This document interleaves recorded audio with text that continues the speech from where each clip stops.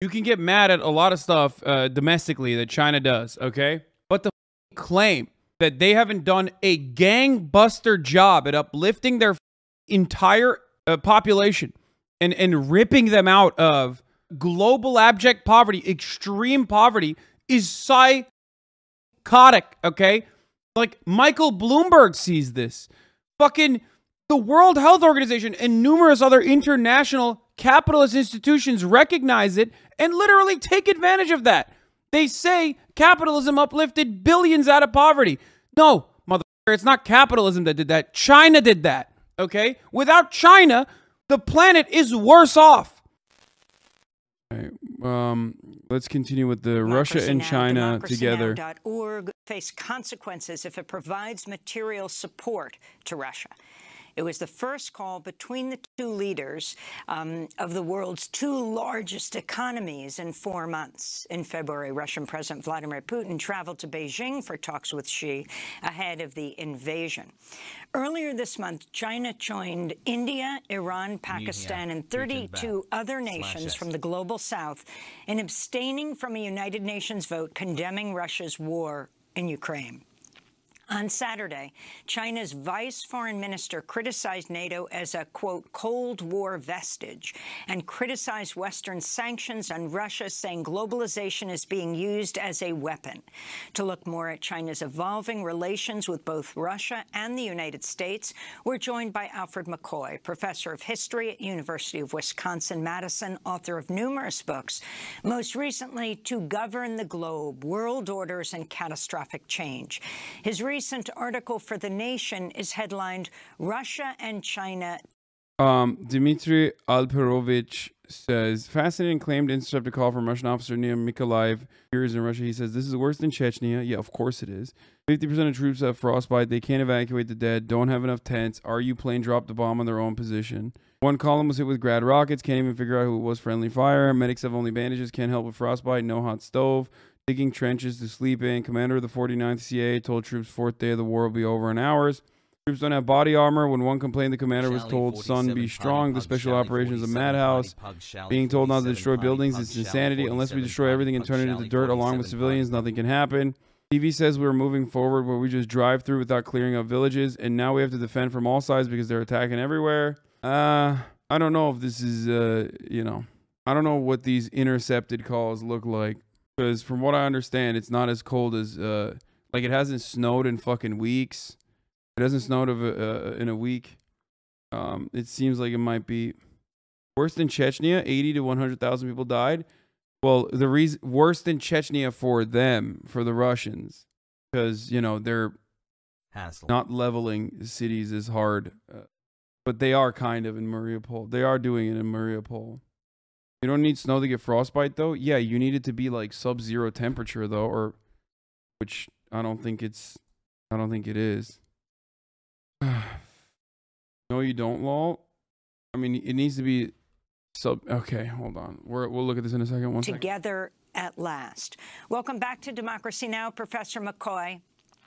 Why don't you start off by responding to the talk that President Biden and Xi Jinping had on Friday, what we learned of what they said?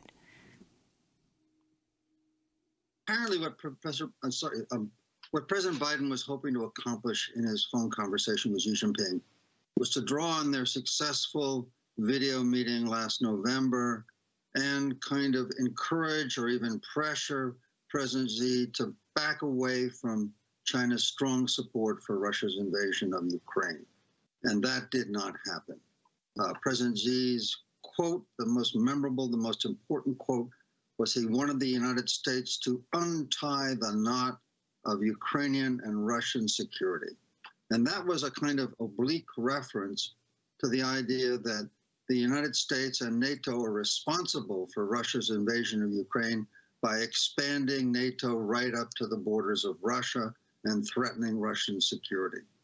And that's also a reference to the historic meeting between Putin and Xi Jinping on February 4th of this year, when the two met during the Winter Olympics, and they issued an historic... Chat, sub-zero means 32 degrees Fahrenheit, you Amera-brained, Amera-centric fucking weirdos. I love that. I saw that, like, as I was walking away, everyone was like, oh my God, you idiot. It has to be 32. No, I meant like sub-zero as in, you know, Celsius. God damn, dude. Sorry that I didn't use your dumbass methodology for once. It's the stupidest. Like, Fahrenheit is the stupidest way to analyze weather and temperature. Sorry. It's just so stupid. Almost as dumb as the feet instead of the metric system. It's just, oh God, I hate it. I hate it so much. You don't understand. I hate it. I hate it. I hate it. I hate it. I hate it. One day. Anyway, how many stones do you weigh? Yeah, whatever. I hate, another thing I hate is forgetting the top of the hour ad break and not running it. Another thing I hate. And then forgetting to mention that, you know, you can avoid those ads as long as you subscribe for $5 or for free. Here's the 1 minute ad break now.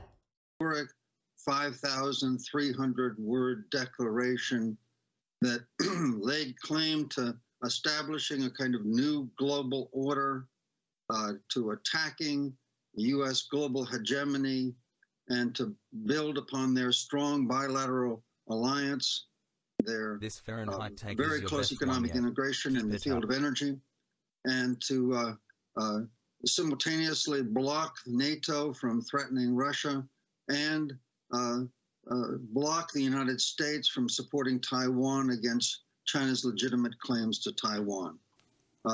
And so, in effect, what that meeting failed to accomplish was it simply failed to break this emerging alliance between China and Russia, which is literally shaking the current world order. I wanted to turn to Chen Gang, the Chinese ambassador to the United States, appearing on CBS's Face the Nation Sunday. He was questioned by Margaret Brennan.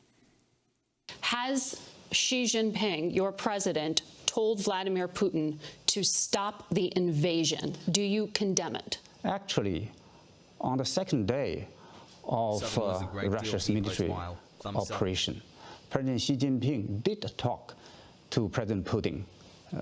Was that their last asking President Putin to think about resuming peace talks with Ukraine. And President Putin listened to it, and we have seen 4 rounds of peace talks have happened. Let me continue.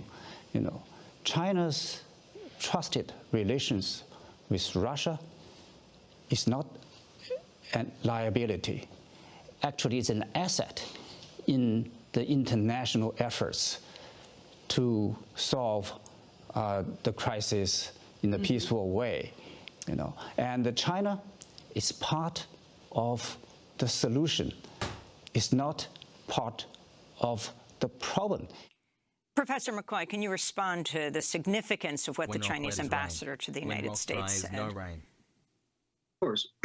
He's again kind of affirming what President Xi said in that meeting last Friday with President Biden. In essence, that China is not going to rupture its relations with Russia. It's not going to apply pressure on Russia. It's not going to blame Russia. It's not going to call the Russian invasion of Ukraine an invasion.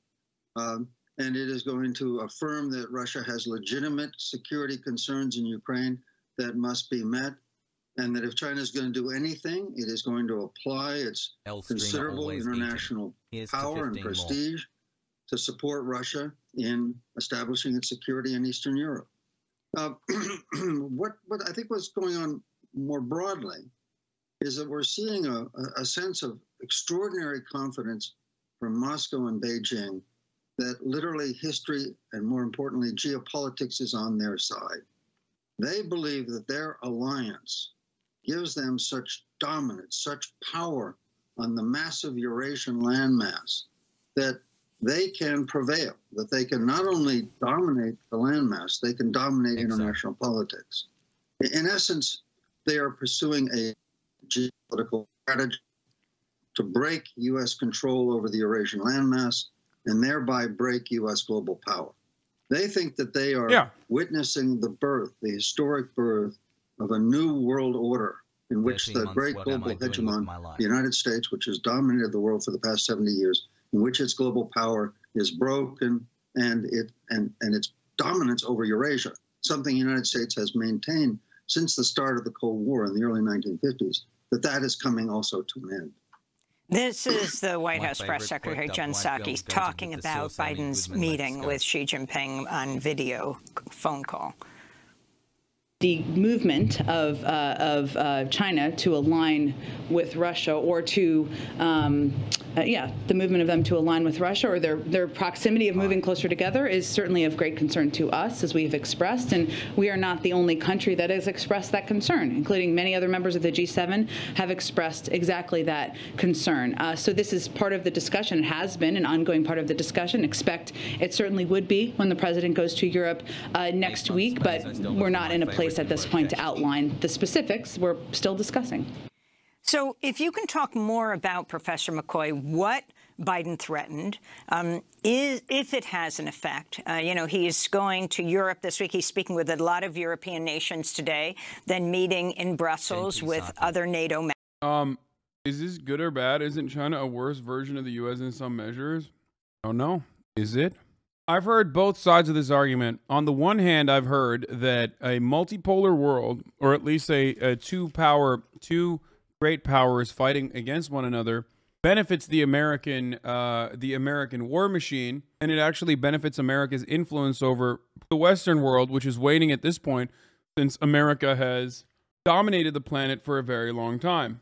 Now, so they stand to benefit from propping up enemies, so that they can reinforce their power over, European nation states, right? But for the people who say, like, isn't China worse? I mean, America, pound for pound, as the hegemonic power, has caused way more death and destruction.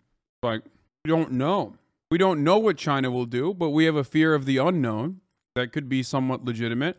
But so far, that fear is just out of you not being in the imperial core. PC for all. Let's go. That's it. I mean, the notion that, like, you know what this argument always reminds me? One of my favorite fucking takes is whenever people say, oh, that country can't have nuclear weapons, what if they're irresponsible with the nukes? When an American says that, I laugh, because historically speaking, there's only one country that is used nukes on a civilian population deliberately, and that's the United States of America. What the fuck do you mean? You're always like, oh man, what if they use a nuke? Like, they can go crazy. I'm like, well, you're the one who's literally fucking used it. Members and going to Poland to hold bilateral talks Friday and Saturday. What this means for Russia, and then for Russia and China. The United States is concerned, I think, in two areas. One, that China will provide weaponry and financial support. And in fact, China can break the financial embargo that the United States is trying to impose upon Russia in order to restrain them in their invasion of Ukraine. And so what Washington is monitoring is flows of weapon and flows of financial support from China to Russia. That's what the United States is trying to restrain. And that the weapons may have a short-term impact, the financial flows a medium-term impact. That's the U.S. concern.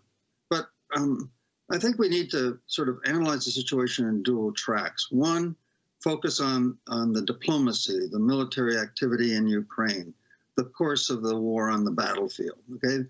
That may or may not go Putin's way. But underlying that, there is this extraordinary confidence in Moscow and Beijing that the geopolitics of Eurasia are on their side, that because of their alliance and their dominant position in this great landmass that comprises 70% of the world's population and productivity, that it almost inevitably that they are going to emerge as the new centers of global power on the planet.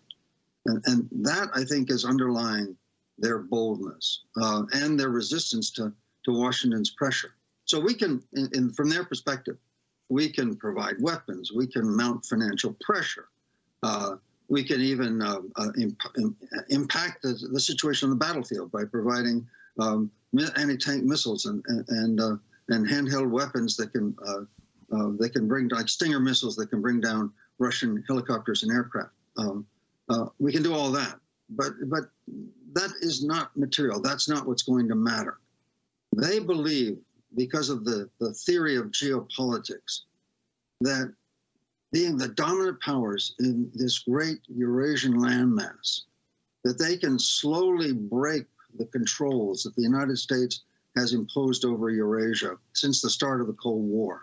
And the difference is, in China, you say the wrong thing, you die or disappear, or are a slave for the rest of your life with no freedoms at all, not to mention that they're no stranger to ethnic cleansing. I don't know where to begin with this one, okay? Because you live in America, so I don't know what to tell you about that, because you're oblivious to, like, our prison system.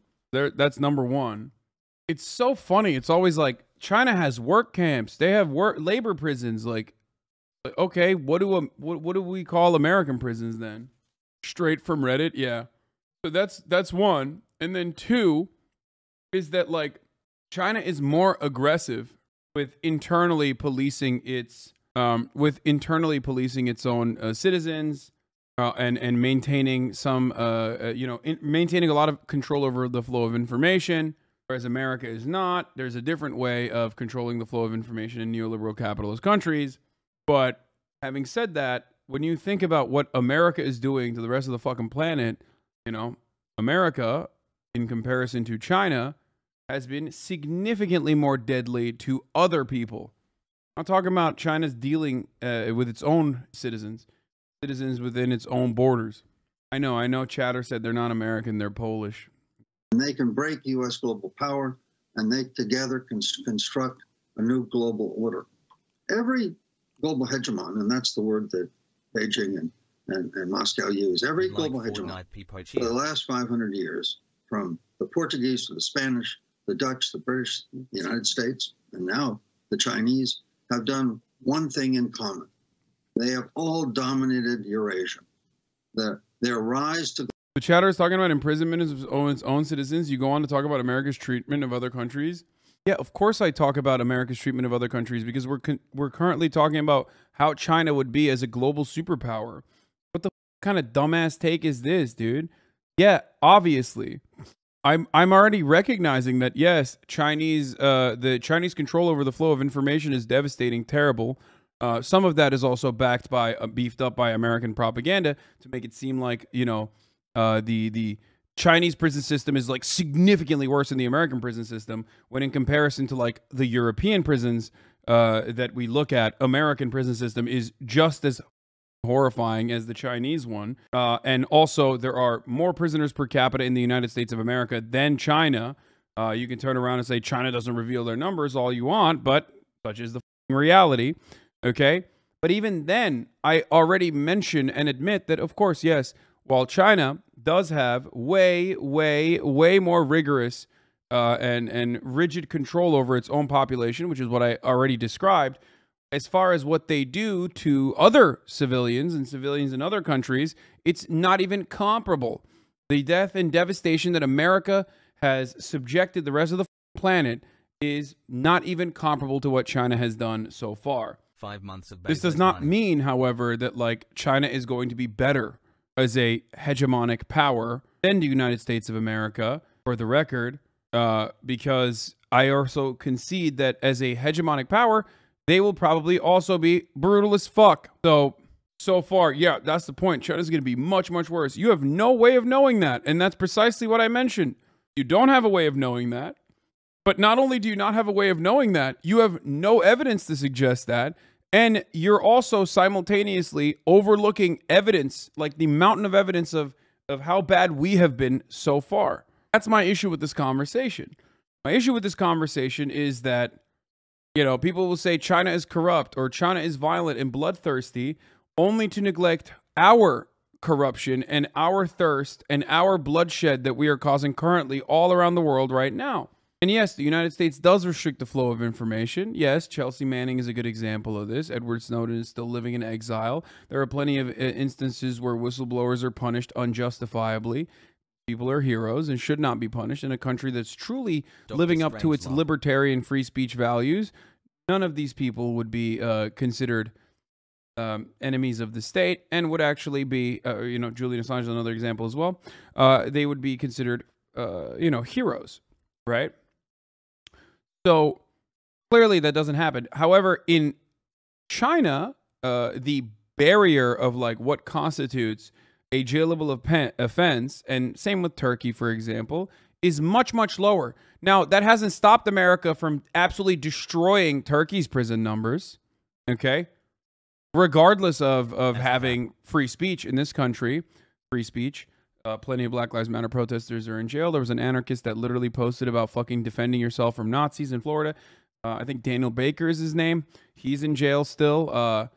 You know, the January 6th protesters are not, but that's different. You know, freedom of speech, freedom of speech. We have no BDS. We have no free speech for BDS. You have to literally fucking, you know, but our population is bigger. Yeah, you know, bigger as in what, fatter? So the per capita argument changes all of a sudden. Is that what you mean? Do they occupy a larger space? America houses 25% of the entire fucking planet's imprisoned population. 25%, despite making up 5% of the entire country, entire world's population. Okay? So even though we have fucking free speech, or what you consider to be free speech, which is usually speech without repercussions for, you know, people who are engaging in all manner of like hate speech. Okay? Ultimately, you can call Joe Biden Brandon or say he looks like Winnie the Pooh or a decrepit corpse without suffering consequences as you would in Turkey or suffering the consequences as you would in China. But the difference there is we still end up somehow managing to jail a fuckload of humans. So shut the fuck up about the land of the free. Global power, including the U.S. rise to global power after World War II, was accompanied by dominance over Eurasia. And decline of all of these global powers, including the United States, has been marked by their declining control over Eurasia. And together, Beijing and Moscow are pursuing a strategy that I call, you know, push, push, punch. So they're pushing at these great chains of geopolitical control that the United States has ringed around Eurasia since the Cold War. Naval fleets, air bases, mutual defense pacts. They're pushing slowly at the east and west ends of Eurasia, hoping to strain and break those chains of control that the United States has imposed over Eurasia until, in a succession of these punches, those chains of control snap, U.S. dominance over Eurasia comes to an end, and correspondingly, in the theory of geopolitics, U.S. global power also declines. So, Professor McCoy, one of the key reasons binding Russia to China, in addition to what you've been talking about, is that Russia is a major energy exporter. China is one of the world's leading energy importers. Put that together with the Wall Street Journal reporting last week, Saudi Arabia is in active talks with Beijing to price some of its oil sales to China in yuan, a move that would dent the U.S. Here's the difference. Here's the main difference. And part of why I do actually have to hand it to China, okay? In China, the government works to a larger degree at the behest of the prosperity of its citizens than the government in the United States of America. Yes, they are way more strict. Yes, they will f you up if you speak out of turn. But ultimately, it is the reality whether you want to admit it or not. And the control mechanism in places like China is the volatility, the famine, the likelihood that maybe famine could occur or volatility could occur, and a mass uprising could happen. Historically, this is what keeps governments and administrations in places like China in check. Okay? Now, it's authoritarian, so that is true. And sometimes it's authoritarian towards the billionaires and the corporate overlords. Okay? But to make that comparison to the United States of America, we do have a lot of authoritarianism in this country as well. I mean, there's plenty of things that are considered abhorrent, illegal, you can't do, or even, I don't know, you have a lack of significant access to. You're doing a great job, Hasan. I personally think it's immoral and morally abhorrent and violent for a country that has the capability of offering everyone unconditionally shelter and food and healthcare to refuse to do so, to be incredibly morally abhorrent. Like, I think that's terrible. That's America. Our government works at the behest of corporations. The Chinese government's corporations work at the behest of the government, which has more of an accountability, despite not having democratic means to do so, to its own nation's prosperity. I've seen videos of Chinese policemen pulling out of their houses and onto the streets, the man crying. Yeah, of course, dude. No government is good. Chinese government is not good, okay? But if you think that, like, we don't have that shit in America, like, there are a million videos that you can watch of American police brutalizing the out of people, homeless people, people protesting for Black Lives Matter. What the fuck do you mean? Were you not here when the George Floyd protests were happening? How do you think American evictions take place, dude? You guys not remember the family that was ripped away from housing that is currently owned by the California state that is just empty? Squatters on Thanksgiving night. A family of squatters on Thanksgiving night were ripped away from an empty house that the California state owns. You think they were enjoying it? You think they were like, oh man, this is great? Moms Against Homelessness, I think, wasn't it in Oakland? Hi. The group of black mothers in Oakland that were like literally sieged on by the local police department that came in and literally brought in APCs, tanks, to violently rip pregnant black mothers out of this house that they were living in. You're gonna tell me that that shit is like different? No, it's not. It's not different. You live in a country where cops will literally break into your house and put a bullet in the back of your head and totally get away with it. Okay? Another month. So just fucking remember that. Now more than ever. Thank you for all that you tackle on here at HasanAbi. And this does not mean that like China is doing a great job. It just simply means that when China does the same exact shit, if not shit that's not as bad of what you see in America and what you cover in America on a daily basis, China. You just refuse to recognize that like we do the same exact shit. So ultimately, no matter whether China is in power or America is in power, I think it's still gonna fucking suck. But it might be different. I don't know. But I at least admit that I don't know. My immediate disposition isn't like, oh, China taking over or having China being a part of a multipolar world and also being a dominant power in the global geopolitical struggle is going to automatically mean it's bad, you know? U.S. dollar's dominance of the global petroleum market. China buys more than a quarter of the oil that Saudi Arabia exports. If priced in yuan, those sales would boost the standing of China's currency. Can you talk about the significance of both the currency and energy politics? Sure.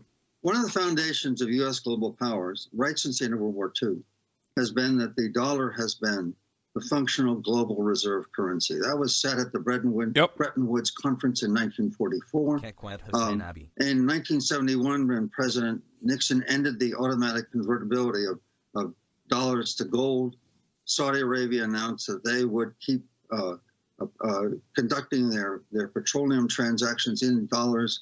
And since oil is the most negotiated of all international commodities, if the world is doing its oil business in dollars, that means the dollar has that continuing support as global reserve currency. Since 2015, the Chinese currency has become a part of the international basket of currencies recognized by the International Monetary Fund. And as China's dominance over the global economy grows and it becomes the world's largest economy, the Chinese currency's role in that international economy is going to increase.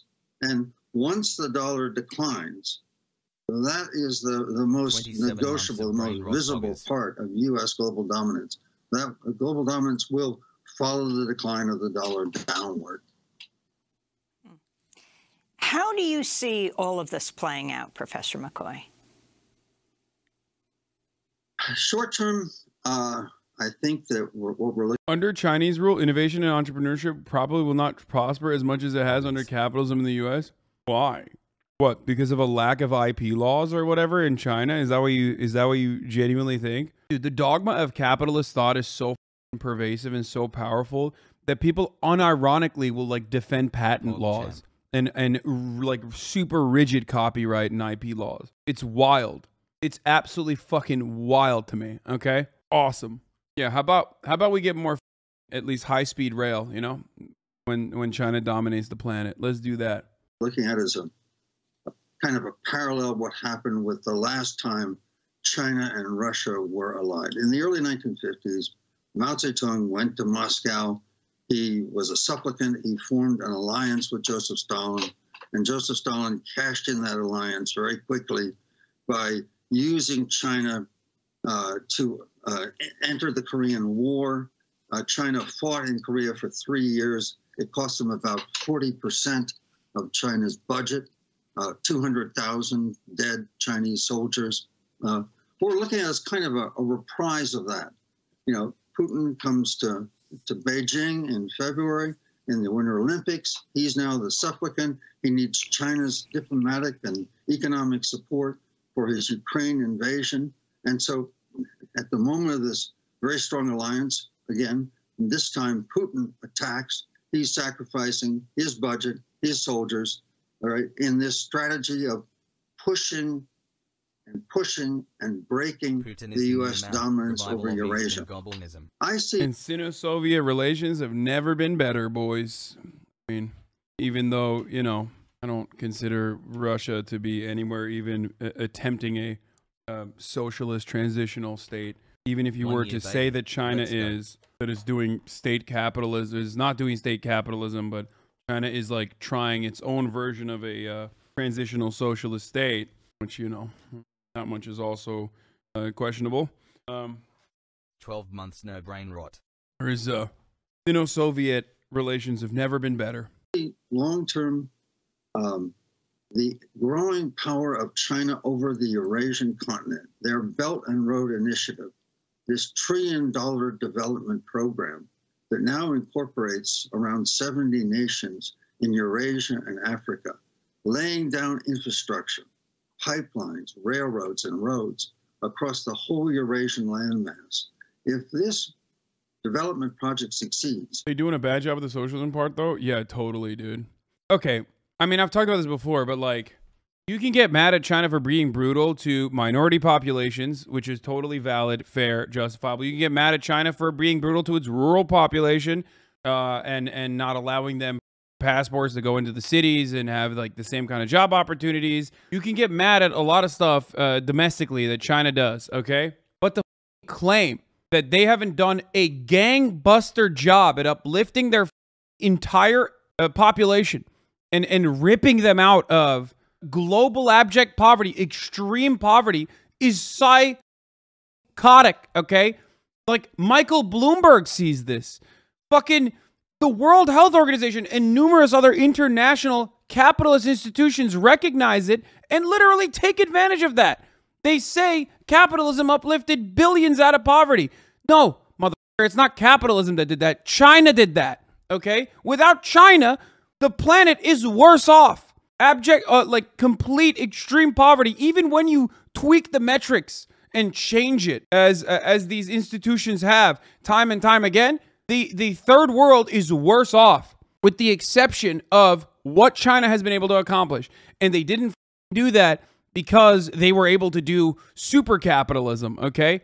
Super capitalism is what you see in America. The only reason why China was able to get out of the situation they were in was because the inflow of foreign capital allowed them, because they did throw human labor at the problem 100%, and that Deng was correct in his gambit. He was right, okay? Right on two things. One, that American capital owners will literally destroy their own working class and their own productive capabilities if they can make a tidy profit, okay? And it's true. They did do that. American greed destroyed the American workforce, okay? And they will literally allow us to, like, steal their IP, all this other shit. Like, they don't give a okay? Also true. Currently happening. And ultimately, that he was right when he said socialism is not about poverty. It's socialism is to be glorious. Those are the two things. But nothing else. But like I said, it's not the capitalism allowed China to prosper. It's all of the infrastructure projects that they were able to engage in. Okay? State control is the worst part of China? No. I think their treatment of or their Hanification strategies are the worst part of China. State control is not the worst part of China. State control is fucking awesome, at least over the economy. It's even if you're a social democrat, you want that. So you're wrong. Like, or you're just not a social democrat. You're literally a neoliberal. What is social democracy if not literally fucking demanding that people make voluntary donations in the form of taxes, changing the tax code, nationalizing extraction industries, making sure that you have a serious stake in the ownership of all these companies that you've pumped a fuckload of investment into? What do you think I want when I say we need to, you know, bring these oil and gas industry executives to heel? What the do you think I'm talking about when I say that? This is the unfortunate reality that most of these social democrats that like think like, oh, I love Bernie, I love Bernie, I love Bernie, literally are just like, they're just liberals who want healthcare, I think, but don't recognize what it takes to get that healthcare, because socialized medicine is inherently anti-capitalist. Okay, if there is money to be made from an industry, then capital owners are going to do everything in their power to maintain that position. They're not going to be magnanimous and offer you something. The only reason why they gave you a crumb of socialized medicine in the form of free vaccines that were distributed to every single person is because you slaves needed to get back to work without dying every week, without causing complete economic collapse. And even then, they couldn't fucking do it right. There was no genuine humanitarian interest there. The only reason why actual socialized medicine was immediately put to work in America, which was the one instance where I've ever felt proud of America. The one fucking time, dude, was when I was driving into that mass vaccination facility. It fucking turned me on. I wanted to get like boosted up every week after that. I was like, fuck, I just want to go back and keep getting this, like to feel like I live in a civilized nation that takes care of its citizens. And the only time they did that so that you fucking cattle could get back to your wage slavery, okay? What? Bernie Sanders ran on a plank of folding the Empire Peace Fleet? Wait. I love Bernie Sanders. He's my favorite politician. I love Bernie Sanders. I love Jeremy Corbyn. I have disagreements with them, obviously, on certain issues. I don't give a shit. Anyone that shits on Bernie is wrong, straight up. Bernie, we don't deserve Bernie. I don't misunderstand me. I was just saying a lot of people misunderstood what Bernie Sanders meant. He wasn't just talking about Medicare for all. Wait, Hasan was positive about America. Are you feeling okay? I thought there was nothing redeemable. I mean, why do I live here, man? I love the potential of the United States of America. I do. But it grosses me out that we have all that potential and we squander it on purpose, deliberately throw it, cast it aside for, you know, the profit motive. Cast it aside where we place the profits of mega corporations and those sitting at the top of those corporations, the shareholders, the capital owners. Toss it aside at the behest of the people that we could easily help. Not trying to dogpile or anything, but let's not forget China has crazy income inequality and no freedom of press or speech. I think they definitely have some great characteristics, but they also are imperialist capitals and real shitty imperialist. Okay. Like you say Africa, but I think you misunderstand like how the tentacles of imperialism works. If you consider China's actions in the One Belt, One Road initiative to be imperialist, then you got to find a separate designation for what the Western nation states have done and continue to do so in those very same African countries. Like China's not controlling their fucking, you know, central bank and shit. You know what I mean? Like that's like an inoffensive thing that France does, for example, in comparison to all the other shit that they do.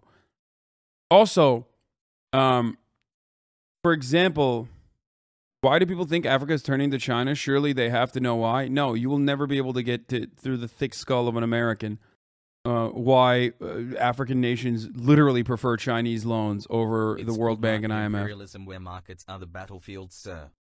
They tried it. I don't know much about China, but would their control over non-Han territories be considered imperialist? Xinjiang posting twice because I don't know. Listen. I think China's current treatment or treatment over the past couple of years over the Muslim Uyghurs is abhorrent. It's disgusting. It's cultural genocide. But just look back in Xinjiang's history to try to understand when it was non-Chinese controlled territory, like akin to America's control over, you know, America's control over any territory whatsoever. America as a nation-state project. It's funny USA wants to buy Venezuelan oil now. I don't think it's funny. I think it's disgusting that they sanctioned Venezuela for as long as they did. But, you know, poop streaks. The only thing these fucking pig dogs understand is starvation and being in a position where you have to beg. Disgusting. Literally disgusting. I mean, straight up.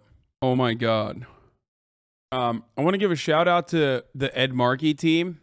From what I understand, Senator Mackey is currently live and alive, and he is his style apparently resembles his streaming style apparently resembles very closely to a stream that you know and love, mine.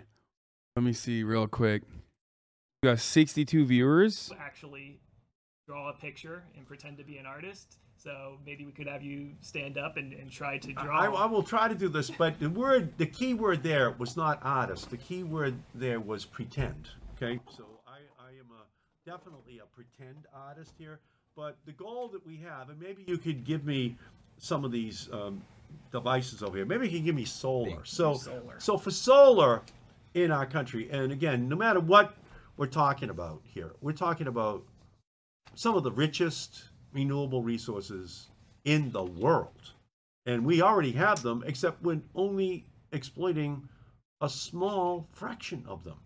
And if we put a plan in place, we can move this clean energy from where it is. Here's solar. And I'm not telling anyone on Twitch where it's warm in the United States, but you all know that it's warm in this part of the United States, right? And if we captured that solar and started to wheel it, started to move that energy to other parts. Shout out Freud, you're also a mirror brain to a certain level when it comes to the issue when you try to compare China to the US, but compared to other regional powers, China is significantly dog shit. Does anyone want to guess where Schadenfreude is from? Does anyone want to guess what country Schadenfreude is from? Big one. It's a big one that a lot of people compare China to. No, not Vietnam. Was too broke to sub for a while, but appreciate the news content. Thank you.